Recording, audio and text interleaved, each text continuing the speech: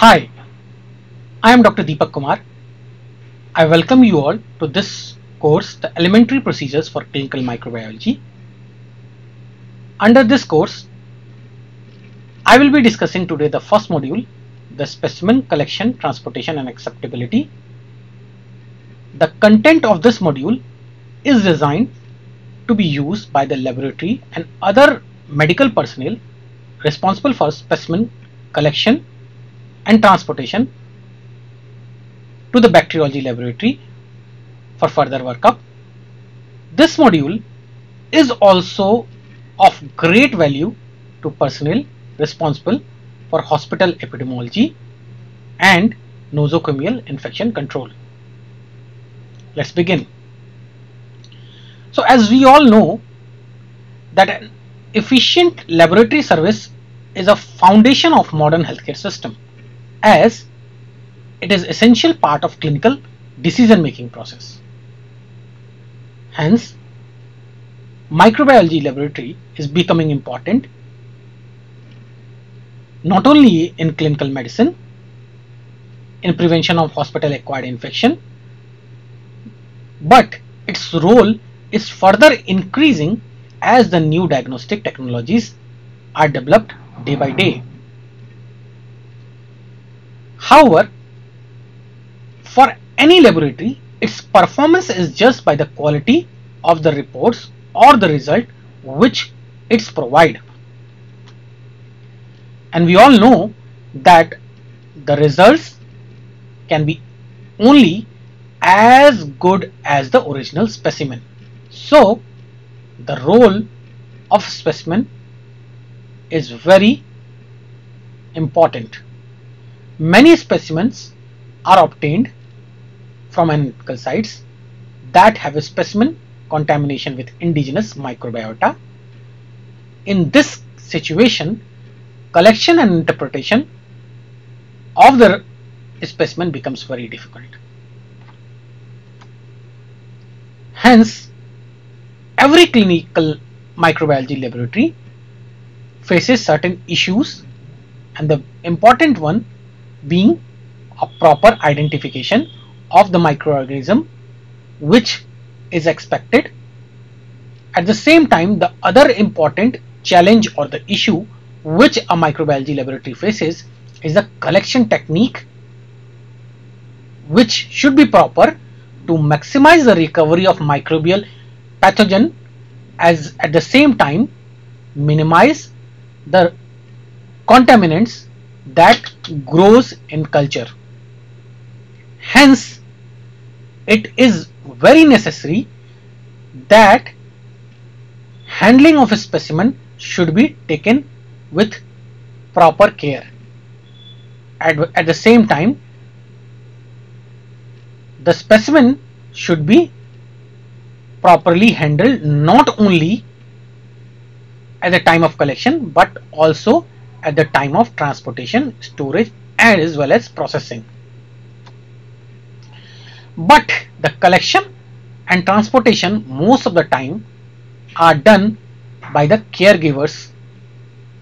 So it becomes very important for a microbiologist to guide and train the caregivers how to collect or choose the correct specimen and how to transport these specimens to the laboratory. Now the big question arises, how to guide them? So a simple answer to this question is to provide a written laboratory specimen collection guide. So every clinical laboratory should distribute a written guidelines for proper specimen collection, transport and storage. These guidelines must be complete, explicit and up to date. At the same time, the copies of these guidelines must be available to the all person who handle the specimen, and also a copy of this guideline must be available also in the laboratory for any reference. Now, what are the potential benefits of having these guidelines. We all know that following a guidelines will be fundamental to diagnosis, treatment and management of a patient with infectious disease. Also, it will limit the unnecessary uses of antimicrobial. Thus, it has advantage in promoting antimicrobial stewardship. At the same time, it improves the trust, reliability and applicability of the testing results. Also, this guidelines, if used correctly, limits the workup of the contaminants. So these guidelines are to be followed, but at the same time the guidelines should not be rigid. It should be rather flexible, because many times patient cannot be expected to do exactly what he is asked to do. So he cannot reproduce what the guidelines says every time. The specimen received in these special cases may not be optimal, or it may be less than the optimal, but it should be accepted only if the specimen is obviously appropriate, and it should not be accepted if it is inappropriate. Therefore, here plays the role of intelligent decision making, and appropriate measures accordingly in these situation is required or expected from a laboratory personnel. What to accept and what not to accept, and what to process to what extent. Then how to start with microbiological specimen. So to start with the safety. So safety is the priority. So follow the standard precautionary guidelines, which says that number 1, treat all the specimen as potentially hazardous. So for that, whenever you are collecting a specimen, use appropriate barrier protection like gloves, gowns, face mask, eye shields, etc. As far as possible, or almost always, never contaminate the external surface of the container, because that becomes a potential source of infection for others. Try to minimize the direct handling of a specimen in the transport, and as far as possible, use plastic resealable bag with separate pouch for paperwork, because paperwork should go differently with a specimen. Then there are certain general considerations to be followed, like the specimen which are collected should represent the site of infection. So certain things must be kept in mind before collecting a specimen, like collect the material from where the suspected organism is most likely to be found. That increases the chance of the recovery. The specimen must be collected prior to the start of antibiotics. As far as possible, this rule should be followed. It is prudent to state that observation of asepsis in all the process of collection of a specimen is required. Also, stage of the disease should be kept in mind at the time of collection of the specimen, and collection containers should be used appropriately. That what container you have to use for what specimen should be chosen wisely and appropriately, And also this rule holds true for transportation, that use of correct transport media. Again, sufficient material must be submitted for culture and other tests. So this is very much important, because most of the time a laboratory is asked to perform many tests from a single drop of sample, which is very difficult, almost impossible to do it. So here it is quite obvious that the specimen volume is very much important, especially in certain cases, like when you do a blood culture, especially for mycobacteria and fungal culture of CSF and urine, it becomes more and more important. So the volume of the specimen sent should also be adequate. As far as possible, use of best collection method should be followed. It says that you should use the appropriate specimen. Whenever possible, use tissue or fluid instead of a swab for submitting a culture, except few occasions where swab can be acceptable, like in case of throat swab culture or a urethral culture. Swabs have lesser advantage as compared to the disadvantage. Let's see. Although swabs have an advantage of being convenient and easy to use, it has many disadvantages, like it limits the volume, so you cannot perform multiple tests from a single swab. Most of the time a direct swab or the direct gram stain cannot be performed from a single swab, because you have to do a culture first.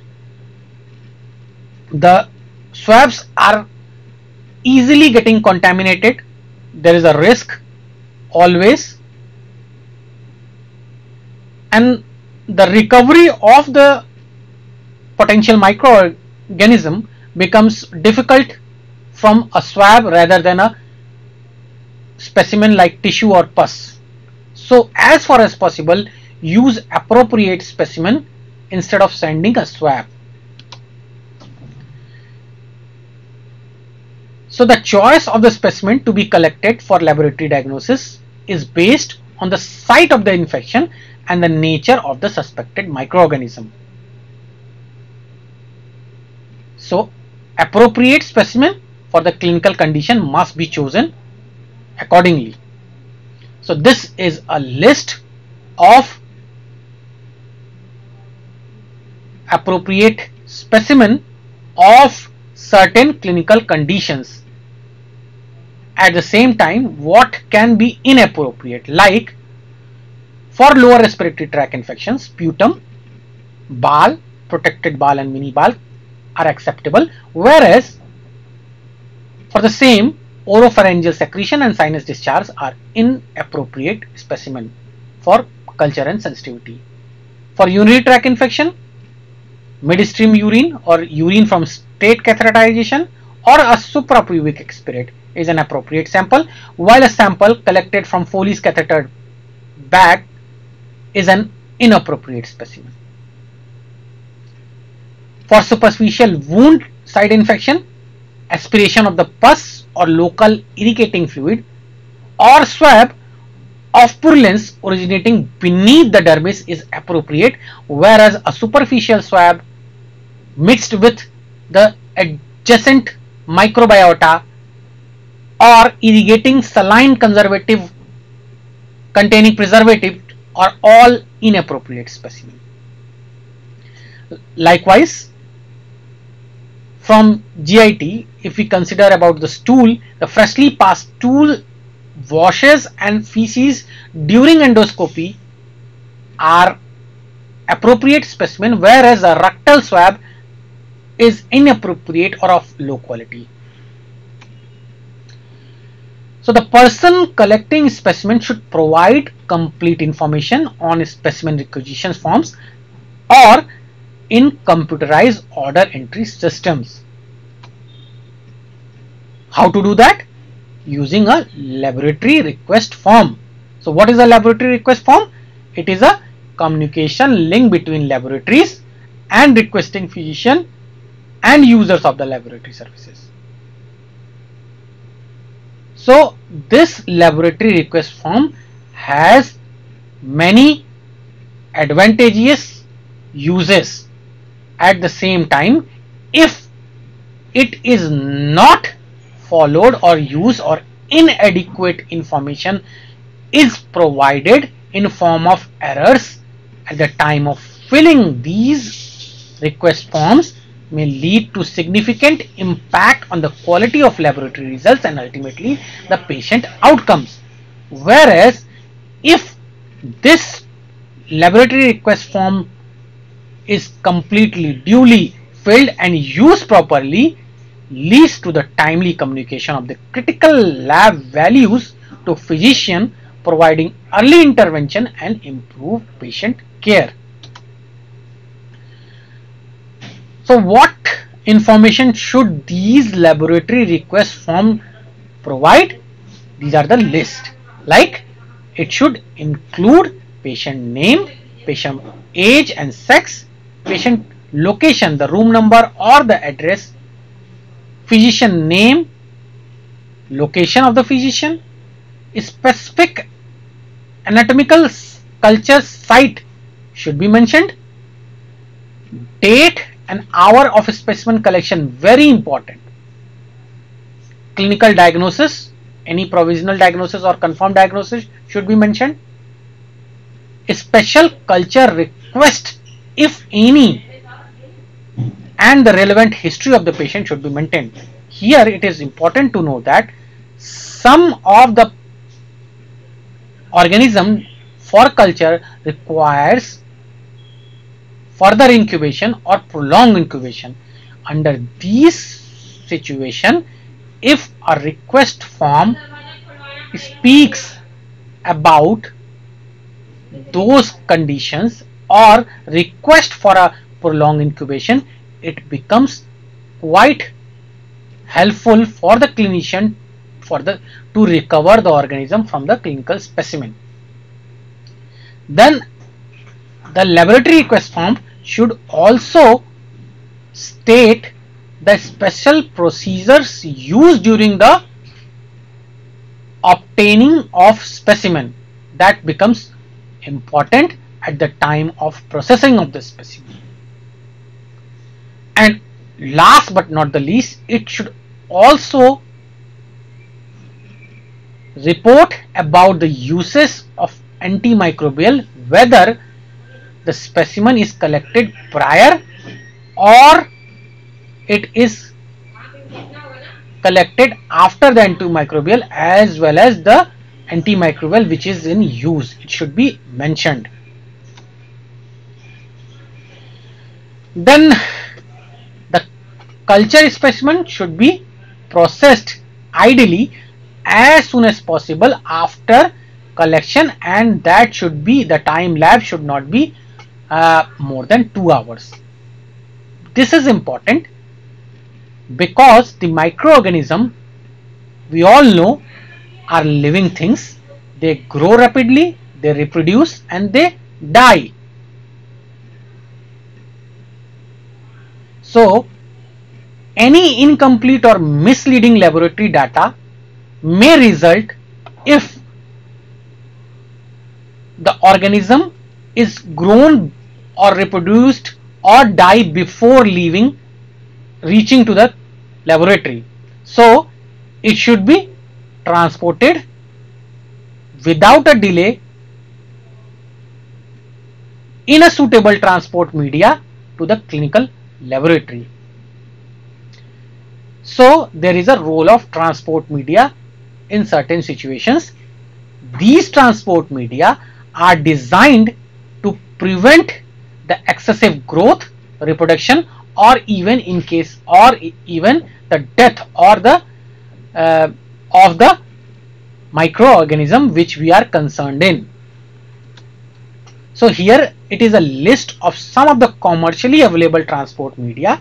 The choice of the media also depends on the type of microbes which we are expecting in a culture media, in a culture specimen.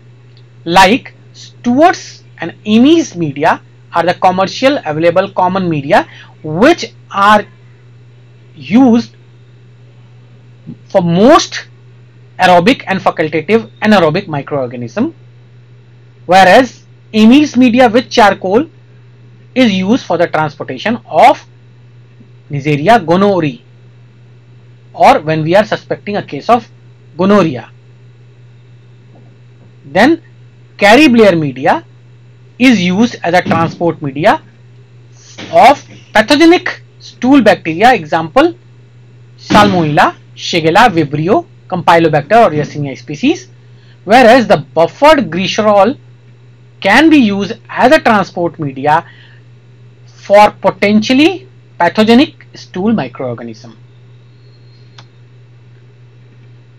There are certain other things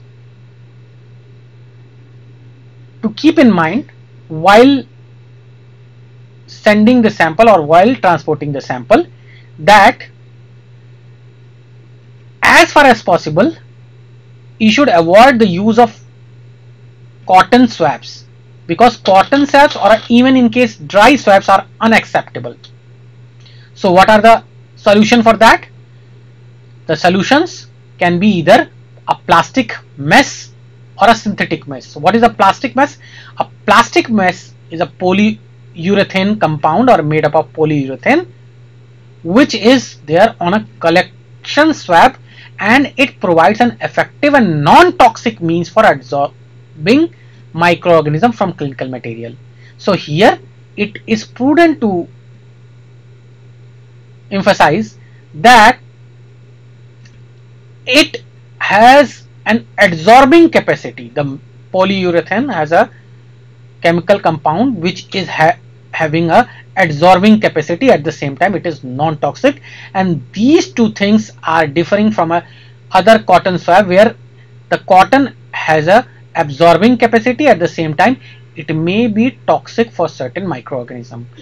And another alternative can be synthetic mesh, which are made recently available and which entraps microorganisms and prevents them for and preserves them, and can be used for transportation even without dipping the swab in a buffer media. So they can be used for the recovery of aerobes. However, there are certain situations where a transport media may not be available or cannot be used. So in those situations, an alternative to the specific transport media can be even refrigeration. So refrigeration will to an extent delay the decay or the loss of the microorganism that are usually present in the clinical specimen. Like in case if you are expected to send a urine sample and it may be delayed, you are expecting a delay, so it should be either refrigerated or in certain cases it should be inoculated in a primary media and the plate should be transported to the laboratory.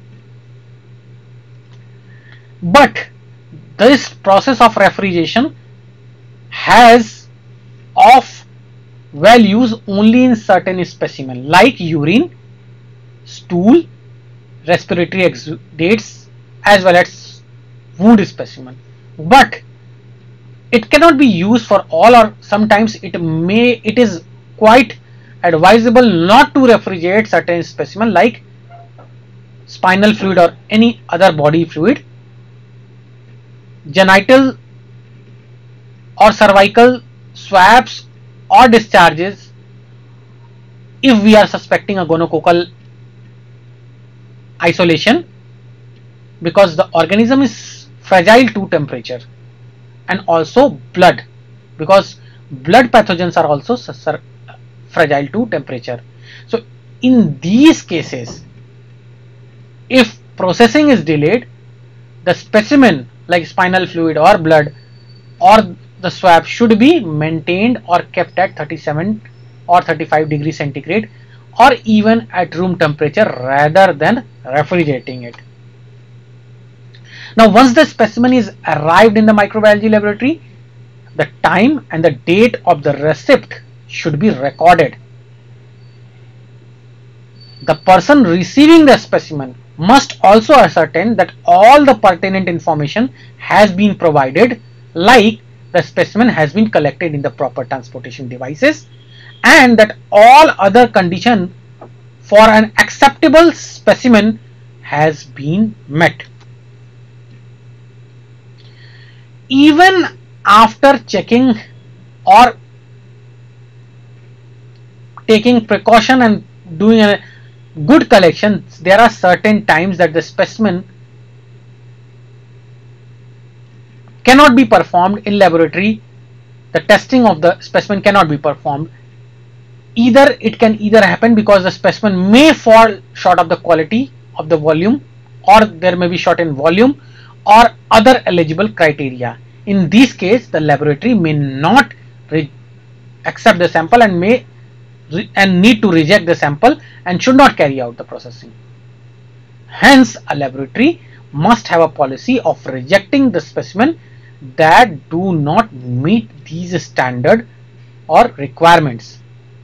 So what can be the rejection criteria of a laboratory? The rejection criteria can either be because of improper specimen source like a urinary Foley's catheter tip, or a swab for AFB culture if sent, or a urine sputum, or a routine genital or oral lesion submitted for an anaerobic culture, or a urine specimen from a uro bag from a catheterized patient, or from some other non-sterile storage devices if collected, or skin swabs from catheterized specimen site, which again are not an acceptable specimen. Again, specimen which are to be cultured for anaerobic microorganism and are doubted or dubious of getting mixed with an aerobic flora, that should also not be accepted. Or any specimen if sent in a formalin container, so it should not be processed. So these are the list of some improper specimen source which can be a cause of rejection. Then this rejection can be either because of improper specimen collection like uncapped or unsterile collection containers or swabs, a dry swab, a catheter tip which is arriving in a saline or transport media, it should be sent in a sterile device, a sterile container. An improper transport media if used or environment for all microbiological specimen, or invasively collected specimen in a leaky container. So these are all improper specimen collection.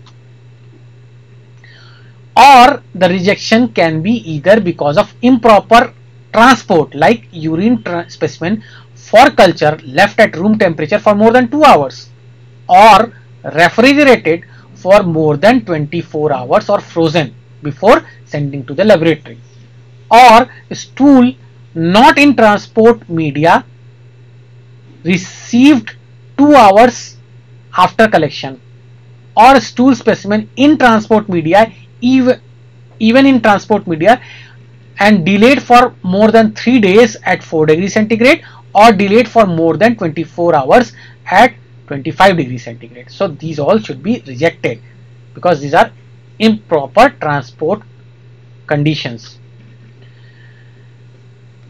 Then how to handle the specimen once it is accepted? For that, the microbiologist, for processing and giving an interpretation on specimen results, properly must have a basic insight of host microorganism relationship. Also, he must know how to correlate the specimen received with results and diagnostic needs of the patient. So for that there should be certain general consideration. What are those? These general consideration, among these, the first one says that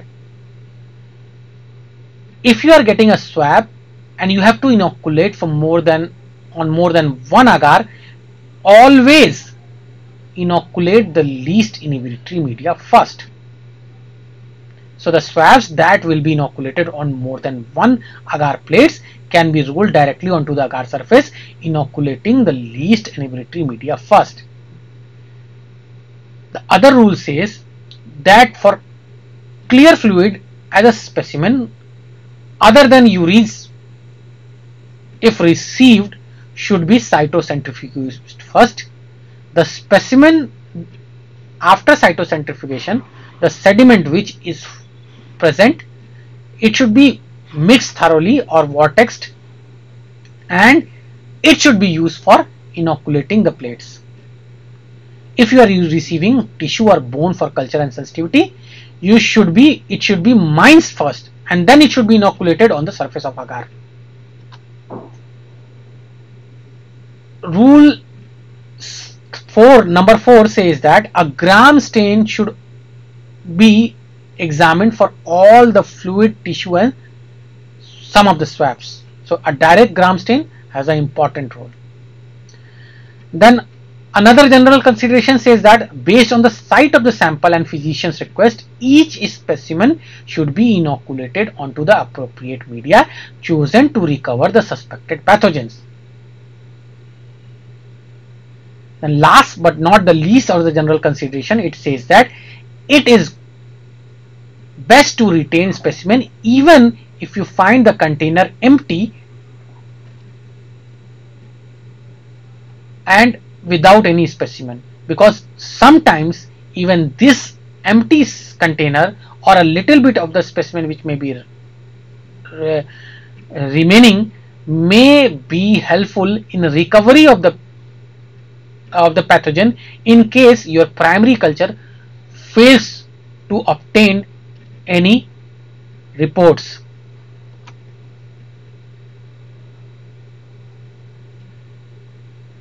Then, although most of the cultures can be plated safely onto a standard laboratory bench, many microbiologists prefer setting up culture in a biosafety cabinet. This is however mandatory for specimens that may contain Mycobacterium tuberculosis. So once the pathogens are propagated and you have obtained a growth on a culture media, there is a further risk of developing laboratory acquired infection. Etiological agent of particular risk include Mycobacterium tuberculosis, Brucella, Fancisola pterolensis and Yersinia pestis. So the cultures containing or even suspecting of one of these organisms may be processed only, or it should be processed only in class 2 biological safety cabinet under BSL 3 conditions. Once the colonies have grown on agar culture plate, the microbiologist must differentiate a potential pathogen requiring identification and antimicrobial testing from contaminants that represents member of the normal microbiota. So here is the role of microbiologist, that he should differentiate the pathogens from a normal microbiota. So how to do that? There are certain aids to the interpretation, like he should look for the relative quantities of these isolates. Most of the time the isolates which is relatively of higher quantity are the pathogen. Then at the same time there can be a aid, like you can use the direct gram stain report to correlate the culture results.